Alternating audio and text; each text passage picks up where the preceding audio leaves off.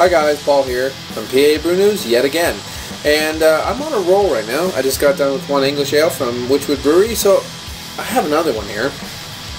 Why not do it? Why not give it a go? Alright? This is Wychwood Brewery's Hobgoblin. Okay? Let me check this out for you, because I haven't looked at this yet. Okay, imported dark English ale. Alright. Because, I don't know why, and I really don't know why. The one I saw, I think someone reviewed it a long time ago. They called it a ruby ale. This one calls it a dark English ale. This is directly from England. And the one that I drank, a whole case of it, said brown ale. So I don't know what the hell's going on or what kind of ale this is, but at this point, right now, this is a dark English ale.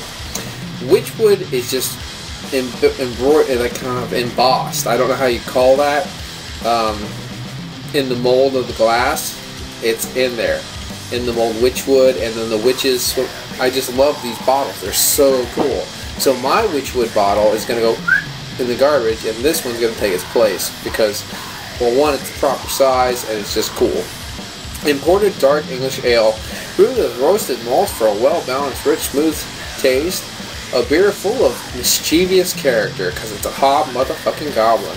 And of course, product of England, Wychwood Brewery Company, Witney, Oxfordshire, England, and Wychwood.com. Comes to us by Eurobrew. Alright, let's check it out. I will have to check out Eurobrews.com because they might be able to finagle things a little bit and get stuff to PA. I don't know. I talked to Belgian in a box, can't remember his name off the top of my head, but he basically said,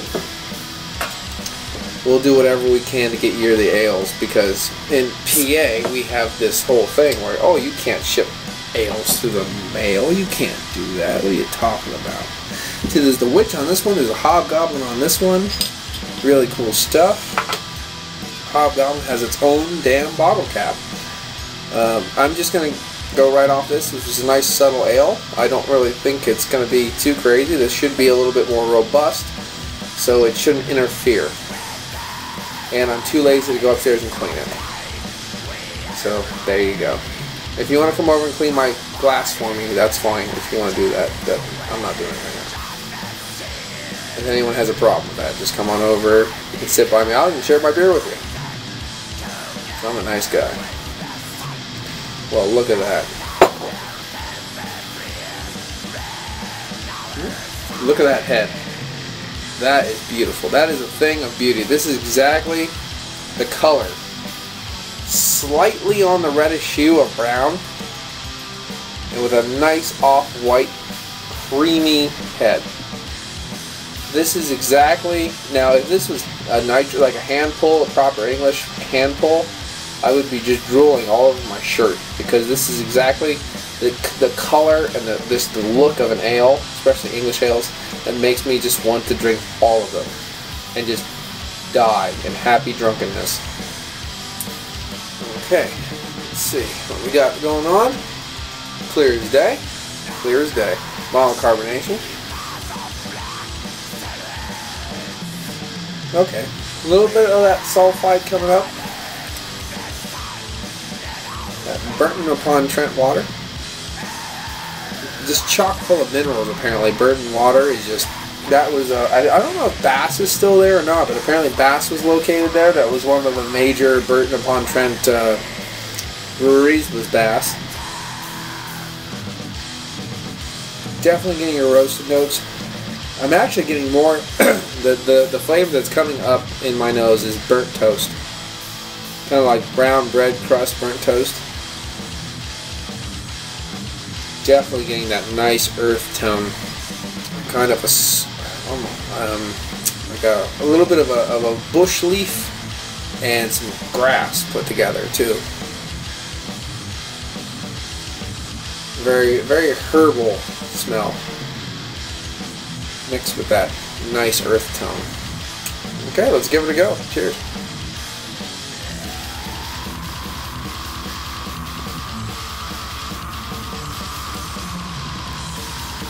That It's a lovely mouthfeel. It really is. It almost gave me because I think I drank the head too, and the head was really, really creamy. I don't know why the head was that creamy, but it was, and it gave the ale that much more creaminess, and that was lovely. I probably won't get it again because the head's almost gone, but that was nice.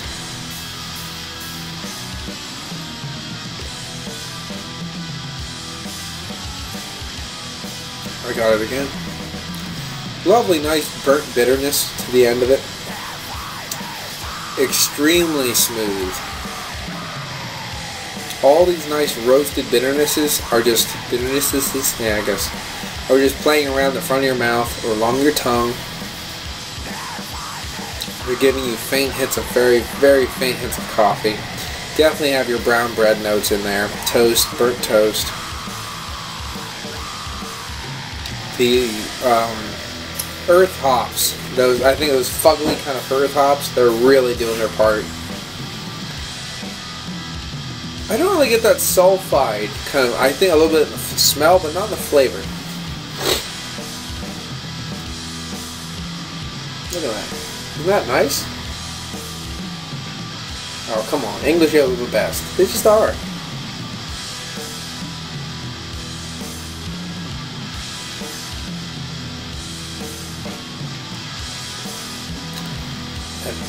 Bread dough, kind of a sweet cookie quality, gives you the nice sweetness, and everything else is just burnt and charred and nasty. I love it. You have that cereal bread cookie sweetness mixing with all the burnt toast, the crust of the brown bread, those lovely earth tones, a bit of that herbal. Oh, I have a hard time explaining some of those herbal notes because actually, we say herbal, but you know what I mean. I have a hard time explaining that because not everybody has picked stuff off bushes and rolled them in their hands and smelled them and tasted them, and you know, not everyone's done that. So you go, oh, well, and unfortunately, I haven't learned specific plants to say, well, it was this type of plant or bush or this, or were you using juniper that time, or I don't fucking know. I'd have a juniper bush outside. I was thinking about making gin. That'd be fun. I have to do it outside so I don't blow up the dungeon though. This is very nice. A little bit. I'll tell you what I do taste. Excuse me. A little bit of a copper penny kind of a taste. Yeah, the copper penny is the only kind of off flavor that I'm getting actually from this. Other than that, it's very, very nice. A little bit of a refined roast to it, and it's playing off all those nice earth tones really well. I find this extremely sessionable, and I've drank a case of this. It was quite a while ago now, but it was something that was really easy to drink. I don't know if I have too much to say.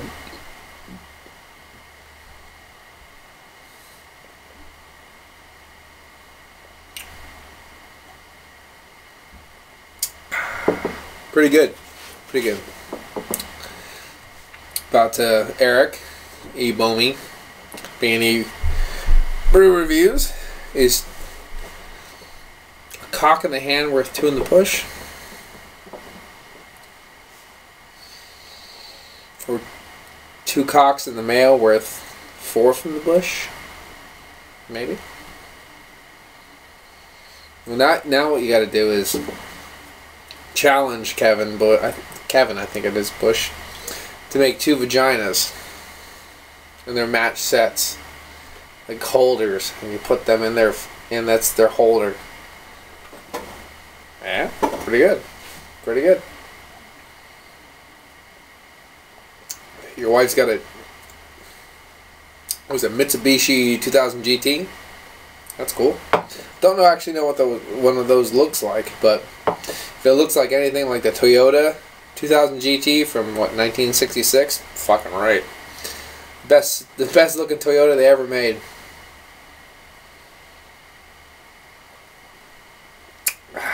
Well, This, again, is lovely. It's sessionable, refined, a lot of nice notes going on. Very easy to drink. A little bit of that sulfide on the nose.